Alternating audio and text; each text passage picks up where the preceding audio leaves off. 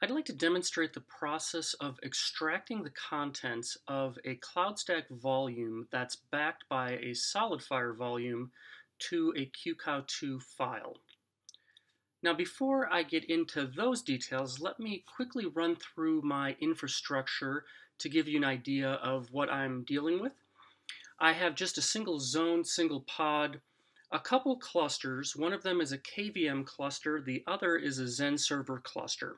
Now, I'm going to be focusing on KVM here since we're dealing with QCOW2 files, but my Xen server cluster, just for simplicity's sake, so we can just see VMs related to KVM, I've got all of my system VMs on my Xen server cluster. So you have two hosts in each of those clusters. I've got a few different primary storages. The one, and I'll click on the View All button, the one of main interest here is this second row in the table, SF-1. This is primary storage that's based on the SolidFire storage plugin. In this case, I've added this as zone-wide primary storage. So that is a somewhat unique capability. But beyond that, what we have here is an implementation of what's known as managed storage in CloudStack. So every time I spin up a VM, for example, and I need a root disk, and CloudStack has determined that it wants to use this primary storage, we will create a SolidFire volume on the SolidFire storage cluster to support that root disk. Same idea with data disks. If you decide you want to create a volume, attach it to your VM, and CloudStack determines it wants to use this primary storage based on storage tagging, that will lead to the creation of a SolidFire volume to back that virtual disk that's being used as a data disk. And to make use of this, we're going to go off and create a virtual machine whose root disk resides on a SolidFire volume. Now let's take a look in service offerings. I've already got one of these set up. If I click on the name, we can see here some standard characteristics, the number of CPU cores, the megahertz rating, the amount of memory. What we're mainly interested in seeing here is the minimum IOPS and the maximum IOPS. So once I spin my VM up and we take a look at the root disk that's on the SolidFire cluster, it's going to have 2000 4K min IOPS and 6000 4K max IOPS. Now let's go ahead and create this virtual machine right now. I'm going to click on the Instances tab. In the upper right, Add Instance. I'll use a template. I'm going to use a KVM template, and we'll just leave the default root disk size, which I believe for this particular template is 8 gigabytes. I'll click on the Next button. I've only got the one compute offering, so I'll leave that selected and click on Next. I won't worry about a data disk, but we could do this. I'll click through Affinity, Network, SSH key pair. I'll provide a name for this particular VM and click the Launch VM button. Now this will take a moment to set up, and I'll come back when this is done and show you the results. The process of creating our virtual machine has completed. Let's go over to the SolidFire GUI and take a look at the results. I'll go ahead and hit the refresh button here just so we make sure we have the most recent data. Now we can see here we have a new SolidFire volume with the name root-9. If we go over to the CloudStack GUI and go to storage, we can see that the only CloudStack volume we have is named root-9. In fact, I'll click on this name and we can scroll down a bit and see that CloudStack sees it as having 2000 min IOPS and 6000 max IOPS, which is consistent with the compute offering that we used when we spun up this VM. And if we go over to the SolidFire GUI, again, we can see over here that the SolidFire system also has listed 2,000 min IOPS and 6,000 max IOPS. So this all looks great. Let's go back to the CloudStack GUI, to the Instances tab. I'll click on the name of this virtual machine and click on View Host. Now we can see here it's on CloudStack-KVM3. So if I switch over, I have a virtual machine over here running Windows, so I can have my vSphere client application running and pointing me through console windows to my virtual machines within it. I have, in this case, a virtual machine called KVM1. Now this is the host that CloudStack is referring to. This is the host that's running the virtual machine that we just spun up. So we can see here, in fact, we do have the virtual machine i-2-9-VM. If I click on this and then go to Open, click on the Information tab, and go to my one and only disk, we can see here we're pointing to an iSCSI target. Now let me exit out of here, go over to a command window, and I'll go ahead and run ls-l and point to dev disk by path, and we'll see what we have in terms of some disks. All right, the top three are, first one is basically our disk, and then the next two are the two partitions within the disk. Long story short, this looks great. This is a reference to our iSCSI volume that exists on the SolidFire cluster. So let's say we've used this VM for a while, and we decide we want to actually export the contents of the data on this root disk, which is actually on a SolidFire volume, to a QCOW2 file that would be accessible to us through some kind of URL. What we do here, switching back over to my Chrome browser, clicking on the Instances tab, the first thing we have to do from CloudStack's point of view is actually shut the virtual machine down.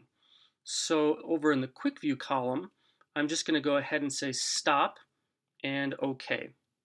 Now it'll take a moment for the virtual machine to shut down gracefully, and when that happens, I'll come back and continue the process of how we export its data to a QCOW2 file that's accessible through a URL. Our virtual machine has stopped, so let's go through the process of exporting its data. What I need to do is first go over to the Storage tab, click on the name of the volume, and get a hold of its ID. Just go ahead and copy that.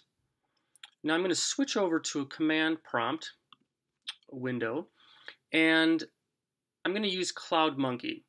CloudMonkey is a tool which allows us to make use of CloudStack's API, much like the GUI does, but this allows us to access all of the various APIs that CloudStack has to offer.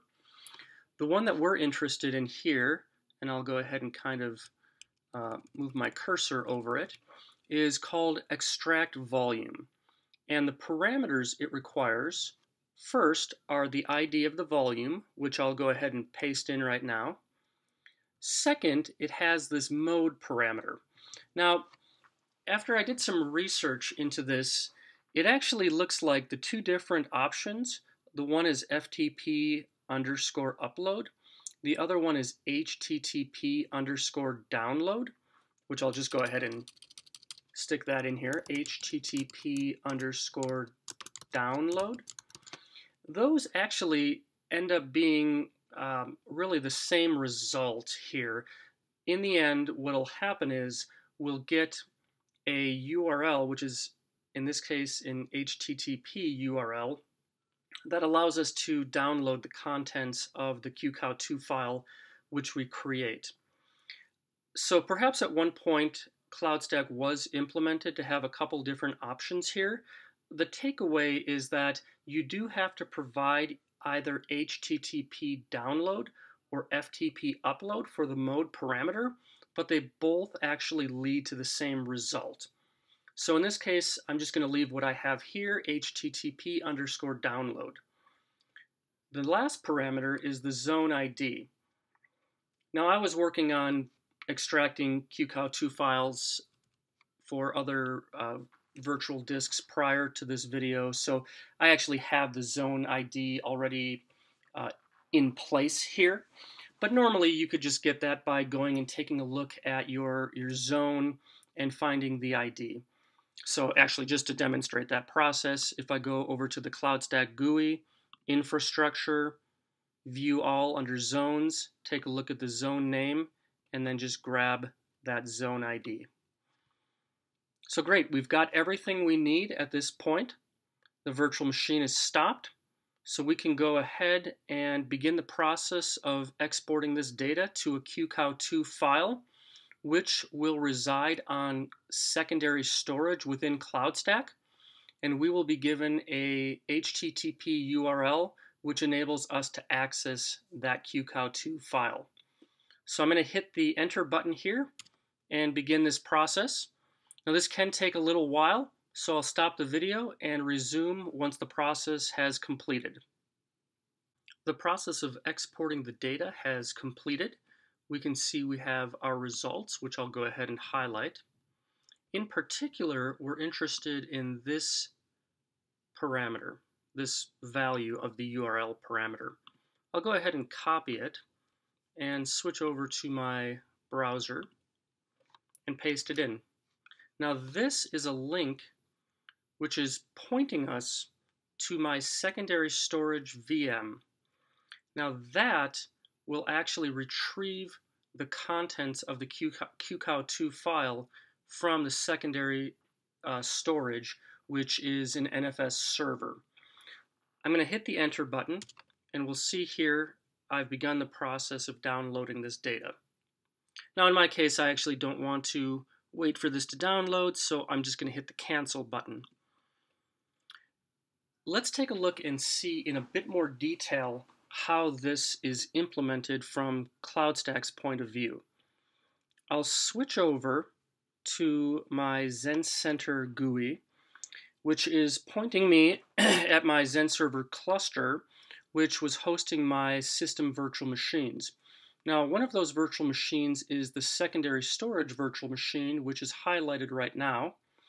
And if I switch over, which I'm already there, to the var www html user data folder, and if I look at the contents of it, we can see that I have a file which is actually a symbolic link, and it's pointing me to another file which is actually resides on my NFS server, which is where my secondary storage data is housed. So this on the secondary storage virtual machine is really a symbolic link pointing to a QCOW2 file that exists on my NFS server, which is my secondary storage. Now let's take a look at that secondary storage. Now that's in a different virtual machine. I'll click on that. And I've got this set up already where I'm at the proper volume, which happens to be ID 18.